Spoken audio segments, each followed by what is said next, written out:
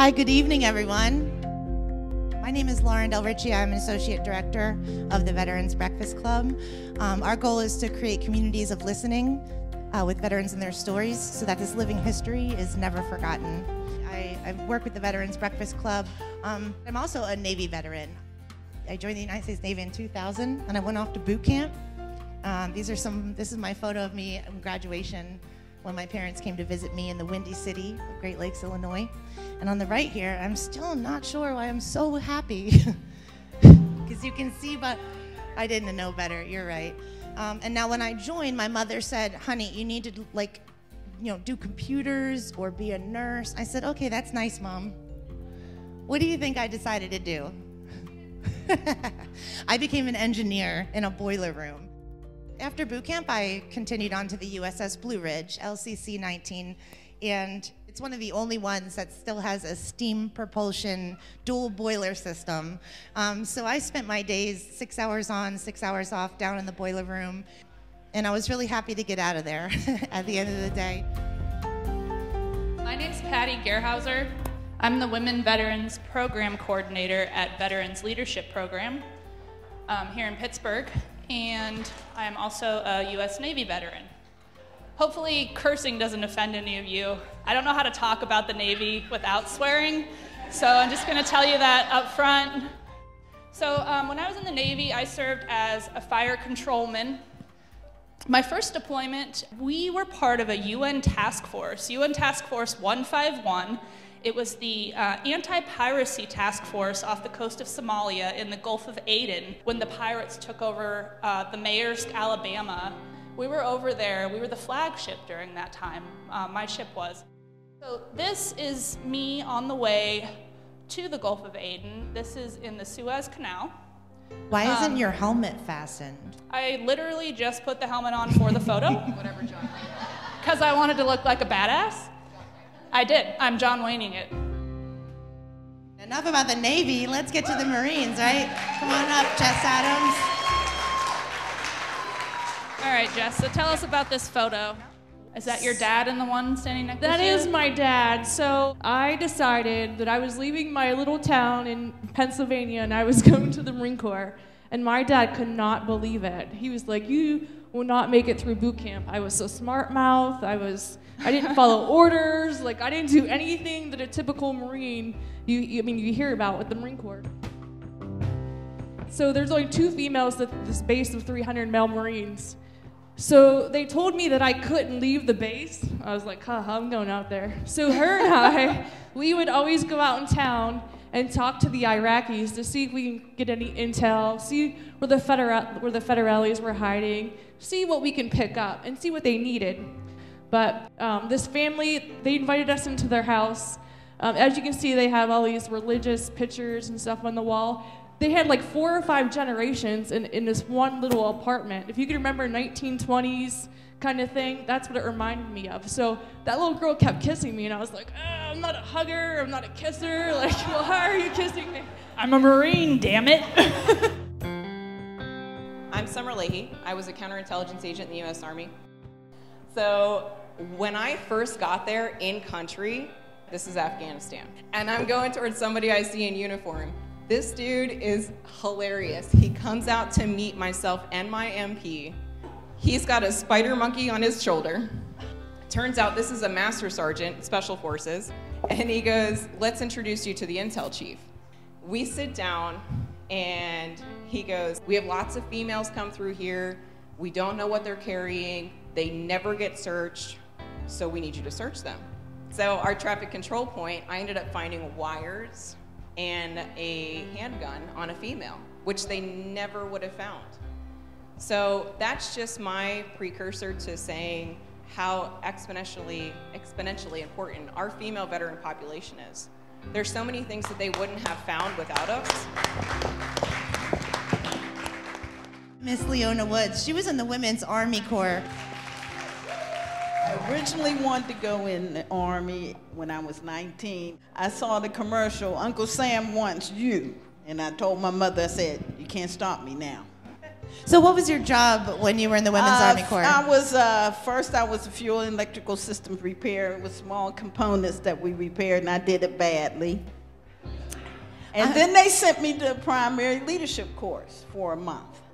And as soon as I got back, they immediately made me acting sergeant because they didn't have enough sergeants. And they gave me 8 of the worst guys in the company as squad leader. So I stayed in trouble because they stayed in trouble. And I finally got my sergeant stripes. And then I told them, now I'm a real sergeant right now, so you got to fucking do what I got to do. Oh. You were in when it was the Women's Army Corps, and you said it transitioned in 78. 78. Did that affect you at all as a soldier in the Army? No, it didn't. No, it didn't. We was already training with the men already, and I was already living in the barracks with the men. You already But we had our own bathrooms in each room. So, well, we was getting in trouble because we would visit.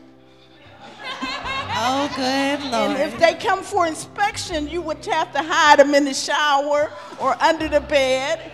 And I hid my friend under my bed, which I didn't dust. And when he came out, he had a head. Yeah, so it seems like you made it out of the Army okay, despite, you know, the boyfriends and the visits you had.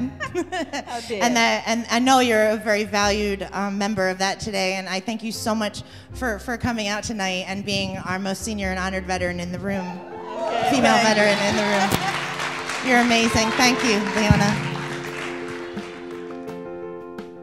Miss Rose McDermott, your service was incredible. Here's your critical care air transport class. And this is a story that just flabbergasted the entire audience back in December 2018. Because who was the patient in those Band-Aids right there? In those Band-Aids, that is J.R. Martinez. He was the severely burned Army corporal, or I don't remember his rank, and he was on Dancing with the Stars. And that happened to be my patient. That was my first transport from Launchstool Army Hospital straight through to Brooke Army Medical Center in Texas to the burn unit. I was doing all the same things that I do in my ICU here in Pittsburgh, and I tried to do the same things. I talk to him, I tell him we're landing. I called him Jose, because that was the name they gave me, but he goes by JR now, and I said, and we're taking you here, you're gonna be okay. And I just was like, I wanted to believe he was going to be okay, and then to find out that he really was. So it was incredible. Thank you, Rose, for coming out tonight and taking the time to share your story with us. I come from a long line of military service. My great-grandfather was in the Army Corps of Engineers, helped build the canal.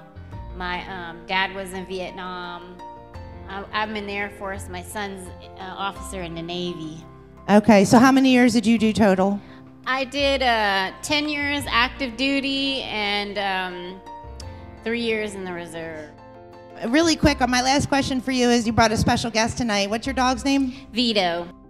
I have PTSD. He helps me be able to come to functions like this. Well, big round of applause for Vito and for Bev, making it happen tonight. You got some fans in the house tonight, Annette. So what made you choose the Marine Corps? A friend told me about it, and I was kind of like, I don't know. He was like, yeah, you should try it. And he was like, but join the reserves. And I was like, I want to still go to school. So I went to all the other branches. I went to the Navy. I was like, I don't know. I went to the Air Force. Nobody was there. They're never there. And then I went to the Marines, and they were like, oh, come on in. I was like, sure. You know, don't even give me the spiel. Let me sign the papers. I signed my life away. And here I am. All right, what are you holding up in this picture? You're an administrative specialist. This was when I got promoted to corporal. I became a non-commissioned officer. It was May of 2012. At that time, I was stationed on the air station in Beaufort, South Carolina.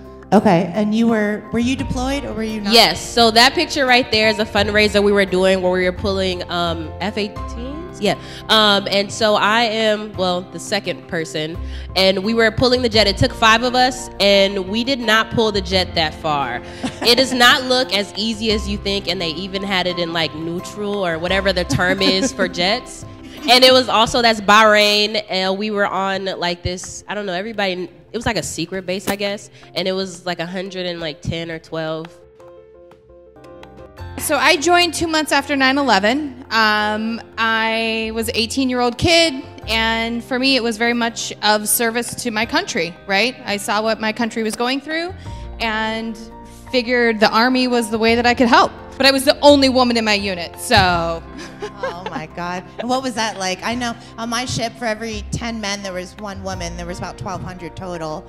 So those odds were a little uncomfortable. Yeah, I mean, like, so for me, when I got to my platoon, we decided, you know, as a platoon, we're going to go on a 4-mile run, and they all took off and left me in their dust. But you had to, like, work twice as hard as a woman, I feel like, in the military to prove yourself and to show that you belonged in a place that maybe they didn't think you did. So, yeah, I'm a mom of 3. My older 2 are here and, like, begging me to go home. But it's so important for them and this next generation of young people to recognize how you all have contributed to your communities, what you all are doing, what you are continuing to serve. You know, Patti and Summer and Anette, like, you are all role models for my children. It really means a lot to them, whether they recognize it right now or not. So thank you. For me, I came from a very, very long line of military personnel. My uncles, my grandfather on both sides, cousins, you name it, brothers, we all served. That was our norm. That was my first day in uniform, and I was in the latrine, and one of my buddies said, well, give us a salute. And I'm like, well, how do you salute?